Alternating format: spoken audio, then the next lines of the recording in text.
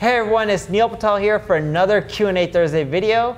I'm here with Adam LaDolce from Viewership. Hello everybody. And this week's question is... This one's from Jason Valasek, and I think we've seen a couple other questions from him in the past, so thank you, Jason. And if you want to be featured like this, leave a comment right there below with your question, we'll answer it.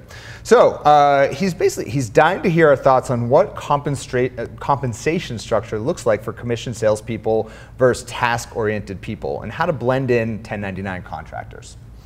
Sure, so with commission-based salespeople, typically the best salespeople are the ones who get a base. Yes, you can do commission only. If you're in the United States, you can find a ton of amazing commission-only salespeople based out of Utah. As they say, if you can sell religion, you can sell anything. That's what the saying goes in sales. And that's why you're seeing a lot of companies go to Utah to run their sales team, from like the Adobes of the world to the Salesforces of the world. I didn't come up with that saying. That's just what I learned from some of these guys. And that's what they told me, like, Utah's one of the best places to go find amazing salespeople. Because they're Mormons, right? They're Mormon, they'll go door to door, yeah. And they do it for free. Yeah. Right? Because they're believing in the cause. So if you can find some of those hungry people to sell your products or services, the chances are, because they have amazing work ethic, they'll do well too. But what I found in general is, if you pay your salespeople a base, they're much better off than if you only paid them commission only. So look for salespeople that are experienced, they're hungry, not too experienced, and when you look at their base plus commission, in general, when you look at your whole sales department, because there's other costs. There's a VP of sales, there may be a sales director, you may have some of your fulfillment people or other people within the organization having to help the salespeople close some deals. In general, whatever you're closing in revenue, sales should not cost you more than 10%. If it starts costing you more than that, it's just going to eat away a lot of your margins, which means you won't be able to provide amazing results or invest as much in products or services. I have a question, just 10% of lifetime value of the customer or 10% of initial deal? We look at it as 10% of the first year's deal. I see. Venture-funded companies are a bit more flexible. I've seen some of them go up to like 20, 30%. I'm talking for all of you guys who are bootstrapping and trying to make it out yourself, because you need to have a self-sustaining business model that works well. For example, if you look at Domo right now, they went public, their stock got hammered. A company that once had $1 billion+ valuation, if I'm not mistaken, and at least based on the day from when I'm recording the video, they're worth in the hundreds of millions of dollars. Why is their valuation down? Their expenses are too high. You're in business, whether you like it or not, to also make a profit. And I'm not saying you shouldn't pay people well, because you have to keep in mind, without the people on your team, you will not have your business.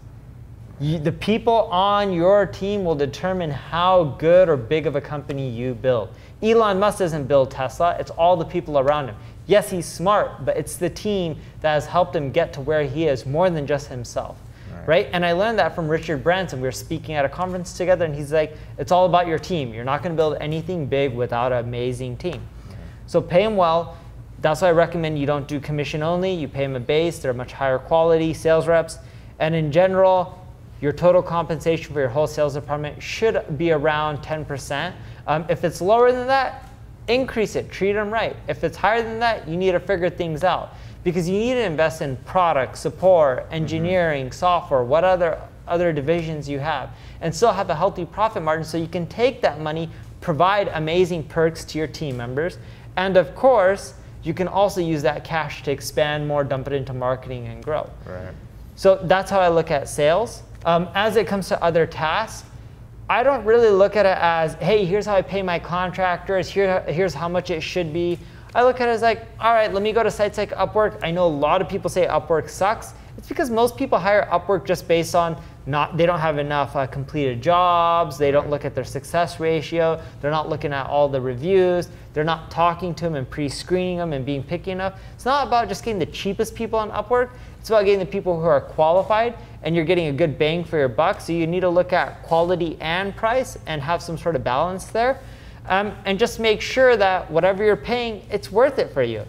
And then after a while, it may get so expensive, you're like, wait, if I just hired someone full time, it would be cheaper. And that's when you need to start moving people into being in-house within your office versus just being virtual and contractors. Definitely.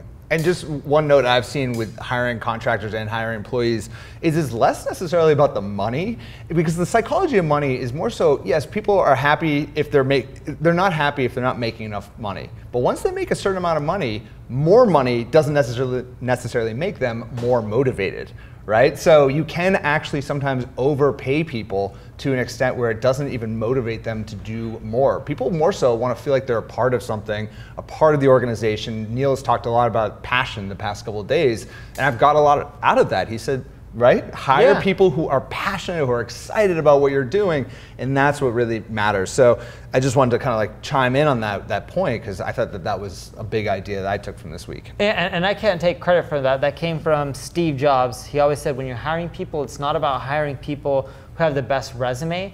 It's about hiring people who are hustlers, like people who just hustle hard and get stuff done and are passionate. Because if someone's passionate, they're willing to put in the time, the energy, the hours, whatever it takes to succeed and accomplish their goals. And they'll be there for the long haul versus someone who's just going to keep hopping around every 6 months or every year looking for a new job. So that's it for this week's Q&A Thursday video. Thank you guys for watching. If you have a question, leave a comment below. We may answer it next week. Either way, I'll respond to it and answer it. Again, thank you. Make sure you subscribe, like, share, comment, tell other people about the video. Appreciate you guys watching.